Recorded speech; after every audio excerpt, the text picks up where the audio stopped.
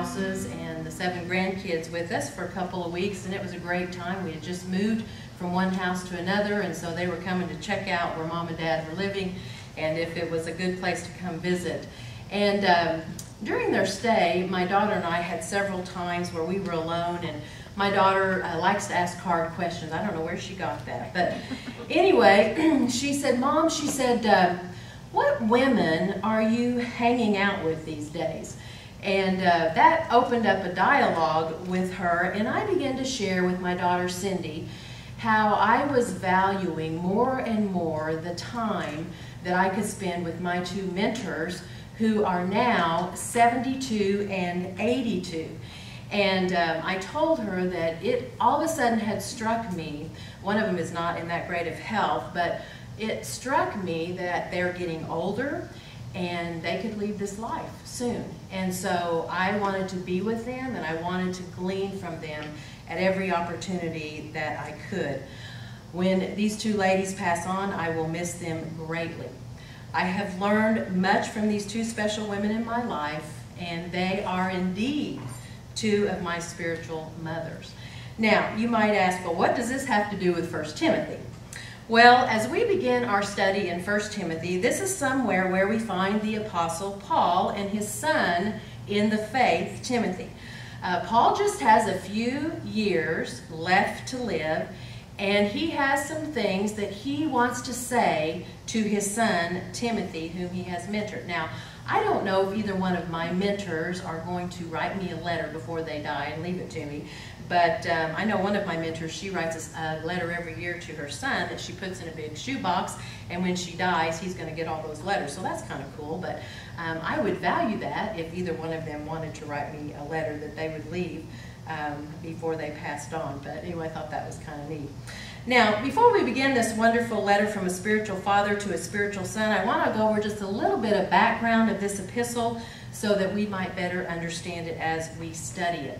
1 Timothy, as you probably know, is one of 3 epistles that are called the pastoral epistles. I was talking to my son this evening before we left. He's here helping me nurse his father, and we were talking about the pastoral epistles and how precious they are.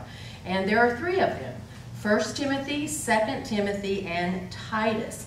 And all of these are written by Paul to his 2 spiritual sons, 1 and 2 Timothy to Timothy, and Titus to Titus. And he calls both of these men his sons in the faith. And so both Timothy and Titus were discipled by the Apostle Paul. Now, these 3 epistles, for those of you that have been in our other studies, you've been here for Philippians and Colossians and some of the other epistles that Paul's written, you're going to see a little bit different tone in a pastoral epistle because it has a very personal note due to the fact that it's written from a father to a son. And Paul and Timothy were dear friends, and so you will see that. And hopefully you'll see that as we go through 1 Timothy. I remember a couple of years ago I was doing a ladies' conference, and before I got up I did 4 sessions. And before I got up for each session, one of the young ladies who was leading us in worship, she quoted from memory 2 Timothy. She did chapter 1, and then chapter 2, and then chapter 3, and chapter 4.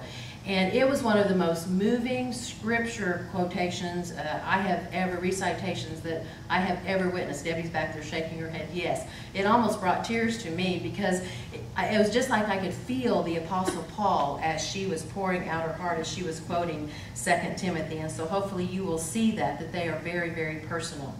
These 3 epistles are also very practical, even though they do deal with doctrinal issues. So let's go over a little bit of background material. First question that comes to my mind when I'm studying a book is, who wrote this book? Well, just look at the first word and you can see who wrote the book, right? Paul. Paul, an apostle. We'll go into that in just a little bit more about who he is. Secondly, when I'm looking at a book, I want to know who it's written to. And you don't have to go very far to find out who it's written to. Look at verse 2. To Timothy, my own son in the faith. Now, even though this epistle is written to Timothy, it is also written to the church at Ephesus. And the reason we know that, because Paul tells Timothy, I want you to stay here at Ephesus. There were some false teachers that were infiltrating the church. Some had even defected from the faith. We're going to talk about Hymenaeus and Alexander when we get to the end of chapter 1. They defected from the faith, and Paul said to Timothy, I've got to go into Macedonia, but you stay here in Ephesus. There's some work that has to be done. And the reason we know that it's not just written to Timothy, because when you come to the end of 1 Timothy, Paul's very last words are, grace be with you. And the you there is in the plural in the Greek.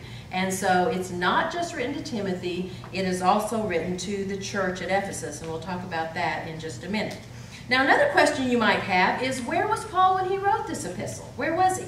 Well, he wasn't in prison. Usually he's always in prison writing epistles, and aren't we glad for that? I think the Pauline epistles from prison are just very, very special, but he's not in prison.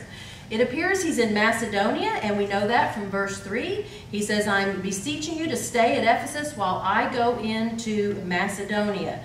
And so 1 Timothy was written from Macedonia. We know that 2 Timothy was written from prison, actually 1 year before Paul was beheaded by Nero. And the reason we know that, because in 2 Timothy, Paul says, for I am now ready to depart. My time is at hand. I have fought a good fight. I have finished the course. I have kept the faith. And by the way, if I die before you die, that's what I want written on my tombstone, is I have fought a good fight, I've finished the course, I've kept the faith. But I have it written down in my planner. I know I'm archaic, I still keep a planner. So I have that written down. That's the verse that I want on my tombstone, if I have kept the faith. Now, if I've apostatized from the faith, I'll put that on my tombstone. But I'm trusting that I am going to stay firm to the end. Now, another question we might want to know when we're looking at a book of the Bible is, when was it written? When was this epistle written? The probable date for this epistle was between 62 and 66 AD. There's not a lot of certainty exactly, but it's just a few years before Paul is beheaded. Paul was beheaded in 68 AD, and 2 Timothy was written in 67 AD. So it's just a few years before his death. Now, one of the questions that I also am eager to discover is why. You know, I like to ask lots of questions, and one of them is why. Why was this letter written? Why was this epistle written? Well, as I mentioned earlier, 1st and 2nd Timothy and Titus are known as the pastoral epistles.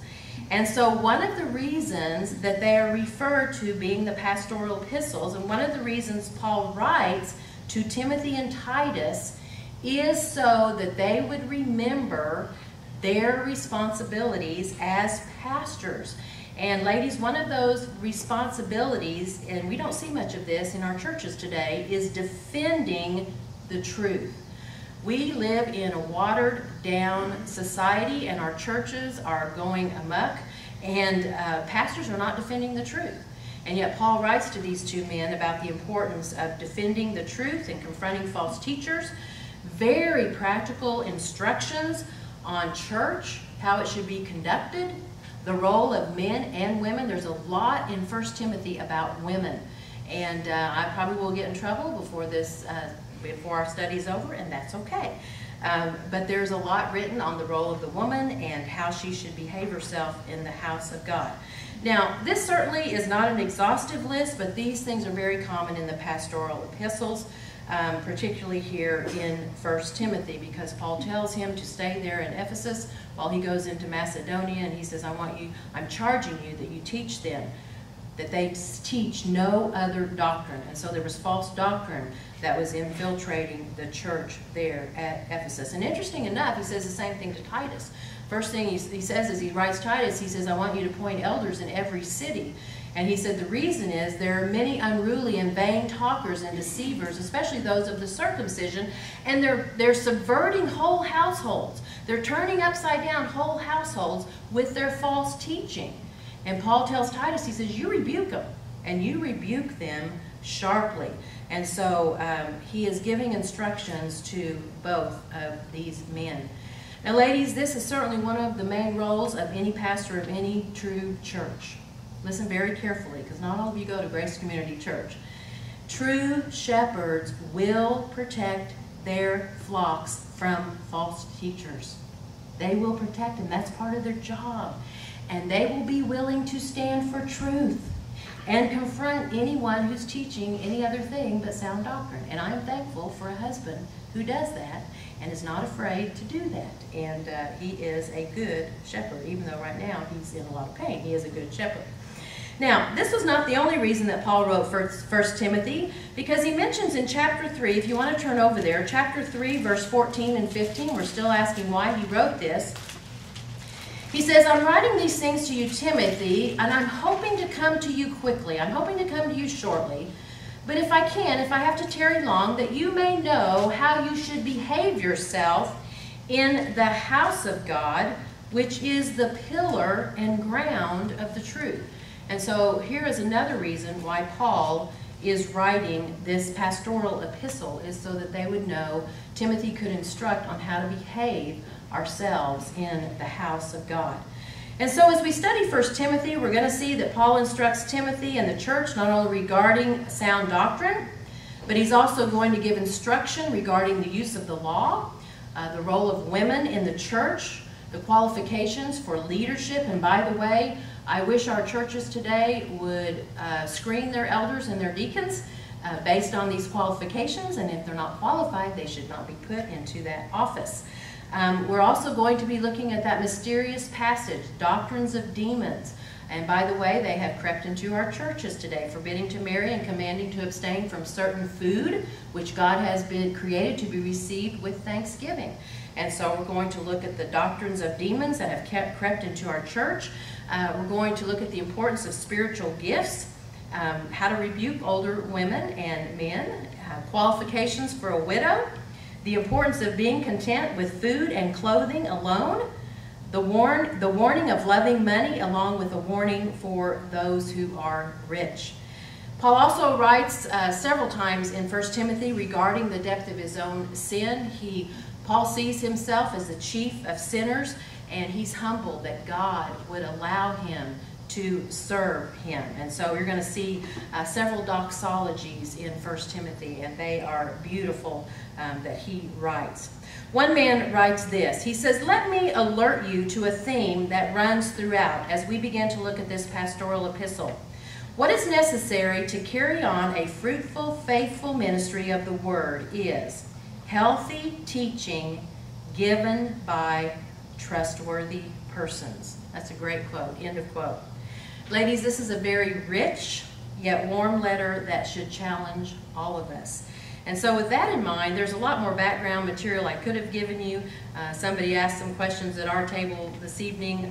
When did Timothy die and how did he die? Well, those are some things that hopefully you can study on your own. There's always a lot. We can take actually 5 or 6 lessons and probably more to give a lot of background material. But I'm eager to get into the first 2 verses this evening, and so I want to read those to you, and then I will give you an outline, and we will cover, Lord willing, these first 2 verses. Paul, an apostle of Jesus Christ, by the commandment of God our Savior and the Lord Jesus Christ our hope, to Timothy, a true son in the faith, grace, mercy, and peace from God the Father and the Lord Jesus Christ. Now, our outline tonight is threefold. The title of this lesson is The Beginning of a Letter from a Father to a Son. The beginning of a letter from a father to a son. The outline is threefold, as I said. Number 1, who is the Father and what is he known for? Who is the Father and what is he known for? That's a small f, by the way. That's found in verse 1. Who is the Son and what is he known for? And that's a little s. Who is the Son and what is he known for? Verse 2. And then thirdly, who is our Father, capital F? Who is our Father and what is he known for? And we'll see that in both verses, 1 and 2. So let's look first of all at who is the Father and what is he known for. Paul begins by saying Paul. Paul. He begins with his name. And ladies, for those of you that have been in our studies, you know this is very common. That's how James begins his epistle. James. The New Testament writers would start their letters and they would begin with their name. And I like that. You know, usually when you get a letter or email or something, you have to, well now emails, you have who it is at the top, but the old-fashioned way, you know, when you used to write a letter and sign your name at the bottom, you had to look at the bottom of the letter to see who it was from. But anyway, the New Testament writers did not do things that way. They put their name first. And you know, progress does not always mean the best, right? In fact, recently I've been struck with that. I got a new computer, I got a new phone, and you know, they're always doing these automatic updates. And I'm like, why do you have to do that? I like the old better. And then I can't figure out how to use the computer, and I can't figure out how to use the phone. Or, you know, you used to be able just to call somebody, you know, call the doctor's office and actually talk to somebody. And now, you know, press 1 if you're this, press 2 if you're this, press 3 if you're this. I just want to talk to a person. And so progress does not always mean it is the best way. But I think the New Testament writers had it great, and so we've kind of digressed, not progress. So if you want to write to me, you can put your name first, you know, if you want to. So anyway, Paul begins by mentioning his name. So who is Paul? Who is the Apostle Paul? Well, we know his name means little one. We know from church history he was short in stature, along with being bald, and also his eyebrows were thick and bushy. In fact, he probably need to pluck them. They actually grew together. They were just kind of like one big eyebrow. And my husband's always saying it reminds him of Jonathan Chattel, you know, just that one big eyebrow. So he wasn't that great to look at. I mean, can you picture that? Someone bald, one big eyebrow, and short. And probably he was a little chubby too. But you know, I'm not gossiping about him because he says that about himself. Paul says in 2 Corinthians 10:10, "For his letters say they are weighty and powerful, but his bodily presence is weak and contemptible." So even Paul says, you know, I'm not that great to look at. So, but you know what, isn't that great? God can use any of us, even if we're short and fat and bald and have one eyebrow. We know from Acts 9 that God saved him on the Damascus road to preach the gospel and to suffer for Christ's sake. And you know, Paul's life was never the same. If you read any of Paul's letters, and I hope you do, I hope you're systematically always reading the Word of God, but if you really read Paul's letters and his epistles, you will see that this is a man who is humble. He never got over the fact that God saved him. He never got over it. In fact, he refers to himself often as the chief of sinners, the least of the apostles. The Apostle Paul was a very humble man, and he knew that it was only because of God's grace that he could do anything. Ladies, that's where you and I need to be. We need to be right there with him. Well, after he mentions his name, he reminds them who he is. And notice what he says.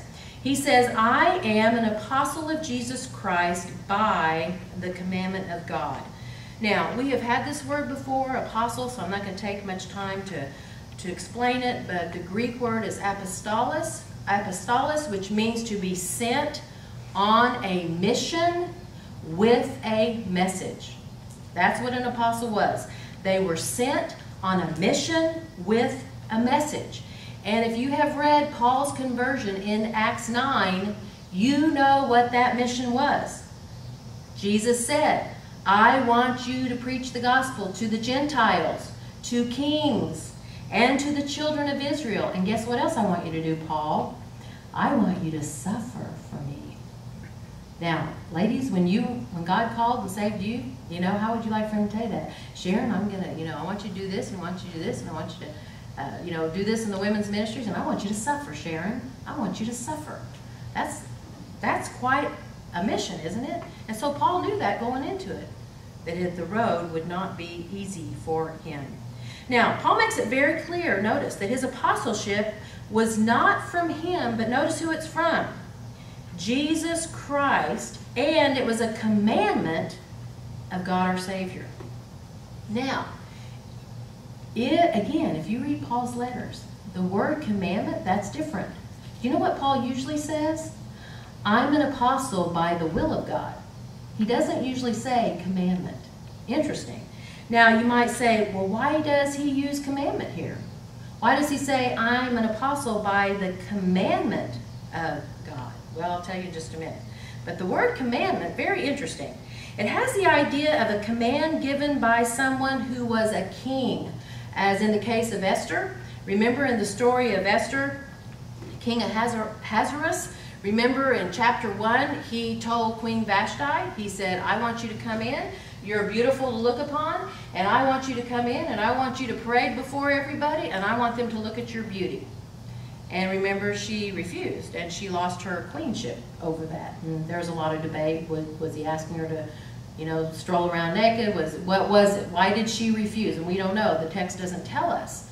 But the point is, ladies, that this was a commandment given by a king, and you didn't disobey.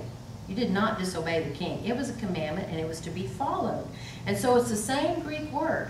And Paul says, I'm an apostle by the commandment of God, our Savior, and the Lord Jesus Christ. And you might say, well, why is he using that here in 1 Timothy?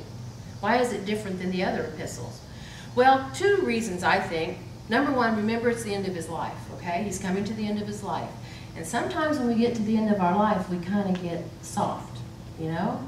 And we kind of become stagnant in our walk. In fact, that's another question Cindy and I talked about. Mom, she goes, how do you confront old women and old men who don't want to grow in their relationship with Jesus Christ? And Paul's going to talk about that in chapter 5, how to confront older men and women. But I said, Cindy, that's a good question. You know, I don't have a problem with that, but I said, I have a problem with how come men and women who really love the Lord Jesus Christ don't get stronger and stronger in their walk with Christ. And so she was talking to me about that as too. But anyway, Paul, he's coming to the end of his life. He's getting older, and he knows he's going to die soon. And yet, he still remembers that he is to receive orders from somebody else other than himself, even though he's coming to the end of his life. The Lord Jesus Christ is still his Lord and his Master. Now, secondly, the second reason I think Paul says commandment here, even though Paul and Timothy had a very close relationship, even though Timothy would understand that Paul was commanded by God to be an apostle, remember this epistle is also written to the church at Ephesus. And false teachers were infiltrating the church.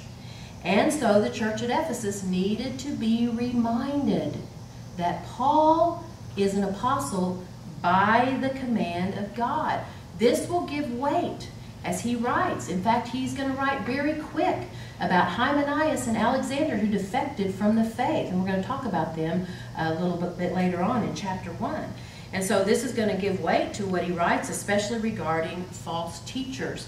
And so, ladies, if you knew that, you know, Paul was writing a letter to your church and he was an apostle and it was by the command of God, it was to be followed no matter what, and all of a sudden he starts writing to Grace Community Church about things going on, I think we wake up and listen, right? This is Paul. He's an apostle. He's commanded by God. And I will listen to what this man has to say. And so that is very possible another reason why he uses the word command. Now, maybe you're thinking, well, you know, Susan, I think that's kind of mean of the Lord. I mean, that's kind of mean of the Lord to command Paul to be an apostle? Not really. Ladies, when we grasp the truth that God is ruler over our life, then you know what? We submit joyfully to his lordship, right? We should submit joyfully to his lordship. And as John says, there's no command that he gives that's a burden, right? His commands are not burdensome. They're not irksome, because we want to joyfully follow the one who saved us. Also, thinking still on this line, you might be saying it's kind of mean for God to command him to be an apostle. When you consider the character of our Lord Jesus Christ, as Paul mentions next, then why would any of his commands be harsh? Notice what Paul says. He says he is our hope. He is our hope.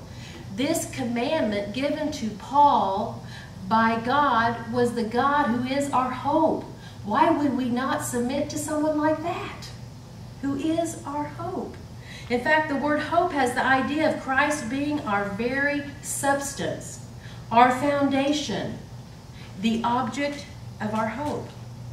Ladies, this is a certainty Paul is referring to. It's not a, I hope so. You know, you might say, you know, I hope Susan really lets us out at 8 o'clock tonight. Or, you know, I hope ISIS doesn't come to the United States of America and behead all of us. Or I hope to get married someday. Or I hope to have children someday. Those are hopes. Those aren't anything we can bank on, right? Those are not certainties. But ladies, Christ, our hope, is a certainty that we can count on for sure, right? He is our hope, and we can count on him for sure. Is he your hope? What is your hope? What do you hope for? Who do you hope for? Is your hope in your marriage, a child, a person, your financial future? Ladies, our hope should be in the Lord, and he is enough. And Paul knew that. And so he said, this is a commandment. I am commanded by God to be an apostle. And you know what? This very same God is our hope. He is my hope. So, what is Paul, the spiritual father of Timothy, known for from this verse? He is known as an apostle of Jesus Christ, who is our heavenly Father. And what is he known for from this verse? He is God, our Savior, and he is our only hope. Well, Paul then writes next to give us a little glimpse into the character of his son in the faith, Timothy, along with a greeting. Notice what he says. To Timothy, a true son in the faith, grace, mercy, and peace from God our Father and Jesus Christ our Lord. Now, Paul mentions who he's writing to, and his name is Timothy. Who is Timothy? Well, according to Acts 16, and you saw this in your homework, Paul met Timothy when he came to Derbe and Lystra. Remember, a certain disciple was there who his mother was a Jewish but believed, and his father was a Greek, and Timothy was well reported of by the brethren that were in Lystra and Iconium. And remember, Paul wanted to take him with him, but he had to get him circumcised first because of the Jews that were in those quarters, and so they wouldn't respect anything Timothy said. In fact, one of the questions in our group tonight was, how'd they do that? How'd they know that? How'd they know he wasn't circumcised? And I won't tell you what else was said. But anyway, so Paul went and had him circumcised before he took him on his missionary journey with him. We also know that he had a mother, Eunice, and a grandmother, Lois, and they must have taught him the Word of God, because Paul says in 2 Timothy 1:5, I call to remembrance the genuine faith that is in you, that first dwelt in your grandmother Lois and in your mother your mother Eunice. Also from 2 Timothy 3:15, remember Paul says, from a child you have known the holy scriptures, which are able to make you wise unto salvation. And so evidently, even though Timothy's father was not a believer, he was not a Christian, his mother and his grandmother were believers. And I want to just stop and say, this should be encouraging to you ladies who are trying to raise your children without a godly father. This should be encouraging to you, because who knows, you too might be raising a Timothy. And it also should be encouraging to know that even though your children may not have a godly father, that there are a lot of Pauls out there. There are a lot of godly older men. In fact, we've had 2 young men just recently come to our church in the last 7 months, and somebody was asking, what are they doing here? Why are they here? And they said, because we like the older men here. And so you just never know that God would raise up somebody to be a father for your children, even though they might not have a spiritual father. And so I think that is very encouraging, that even though Timothy didn't have a believing father, he had Paul the Apostle Paul. And that's pretty good, isn't it? That's like 2 or 3 fathers. Now, we do not know how Timothy got converted. Like the Apostle Paul, we know he was saved on the Damascus road. We don't have a record of Timothy's conversion. We can speculate. Maybe Paul had something to do with it, but I think probably more the influence of his grandmother and his mother. Somehow they impressed the gospel upon his soul.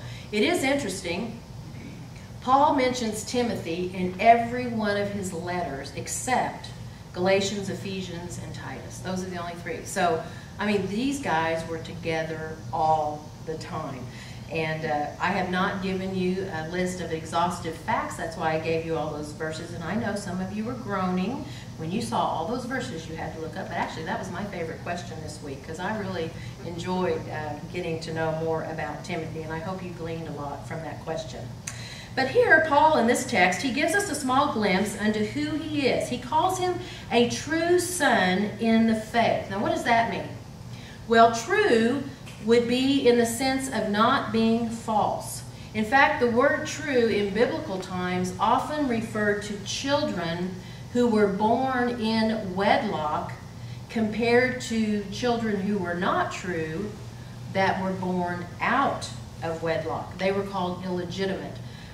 In fact, it's like the writer to the Hebrews says, he mentions about those whom God chastens, those he loves, he chastens. He scourges every son whom he receives. And then Paul goes on to say, if you're not whipped by the Lord, if you're not chastened by the Lord, you're illegitimate. You're not a son. You're not a true son. And so Paul says about Timothy, he is true. He is a true son. He was genuine. He is not like Hymenaeus and Alexander that we're going to learn about in a couple of weeks, who defected from the faith. And maybe that's why Paul emphasizes this fact at the very beginning as he's writing this letter to the church at Ephesus. He wants the church at Ephesus to know, even though Hymenaeus and Alexander defected from the faith, Timothy's not like that.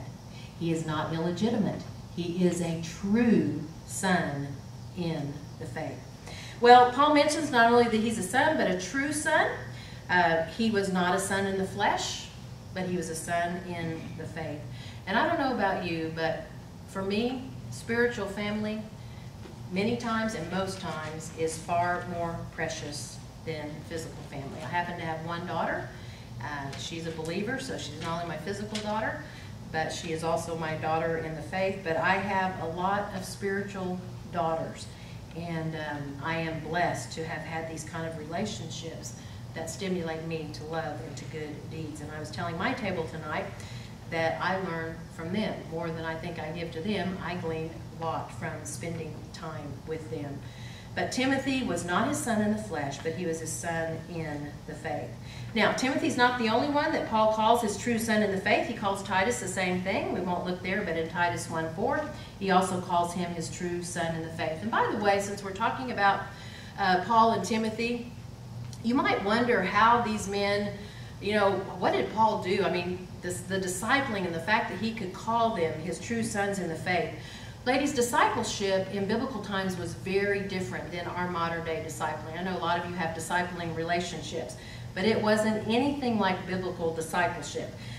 In discipleship, in New Testament times, it was very, very serious business. In fact, when Jesus says in Matthew 28 in the Great Commission that they were to go and make disciples, the Greek word for disciple there is mathetes, and it has the idea of a person attaching themselves to another person for the purpose of growing into Christ's likeness. And so when someone would be discipled in the New Testament, the master, in this case being Paul, and the mentors being Timothy and Titus, Paul would have a set plan for them. They were to obey what Paul said.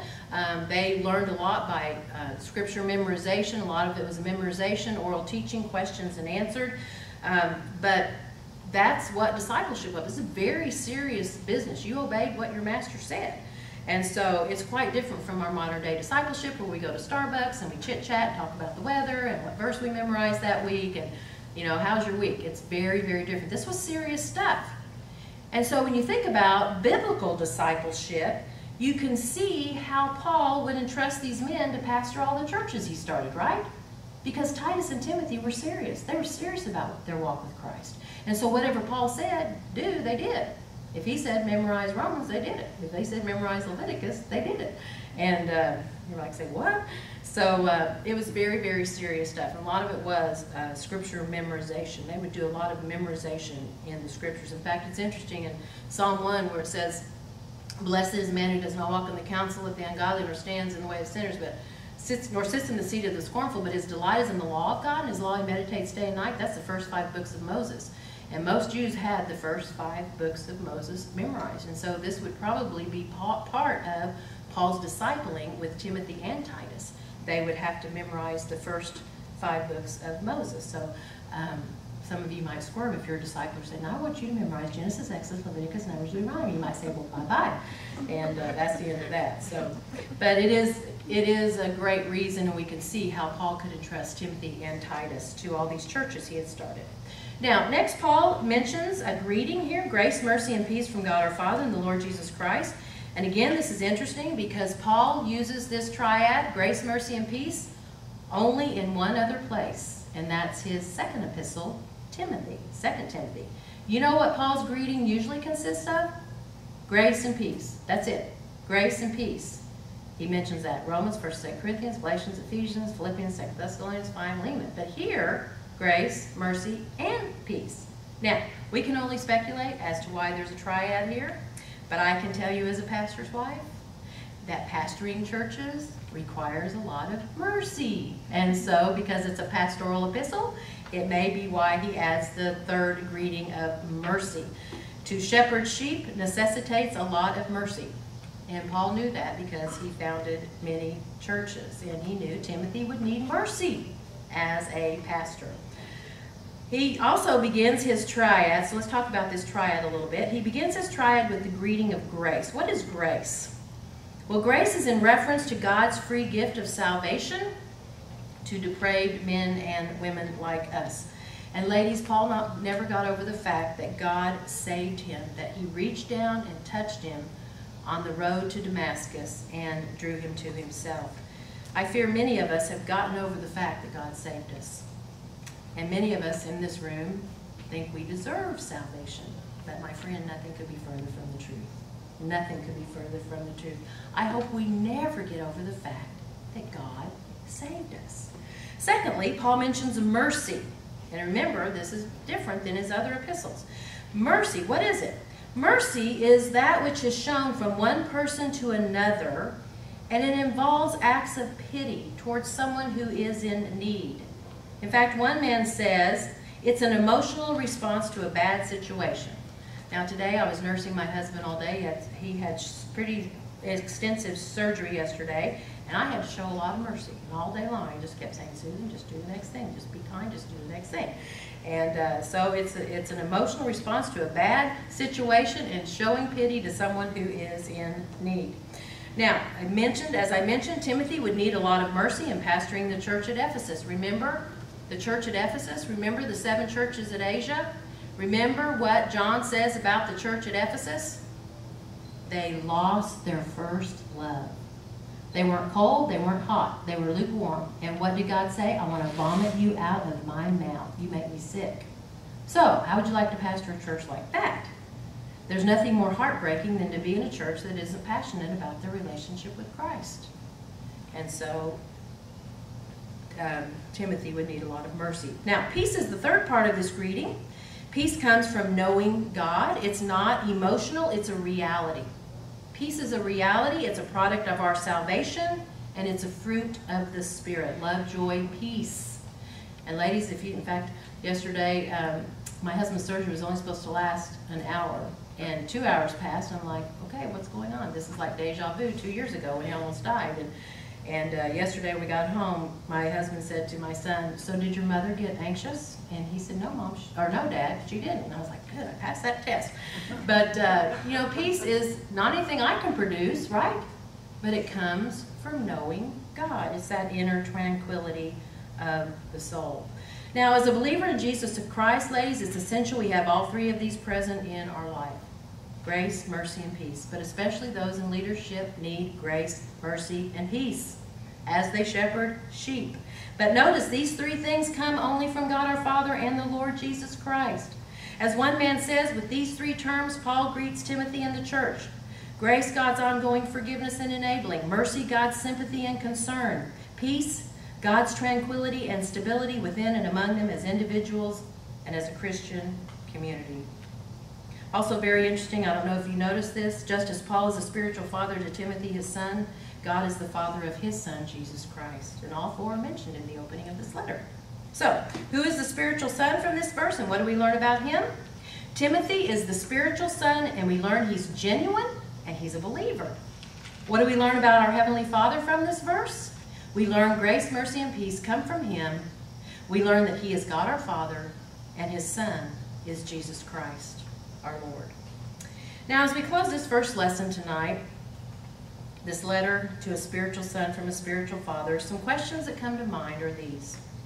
Who are your spiritual mothers, and what have you gleaned from them?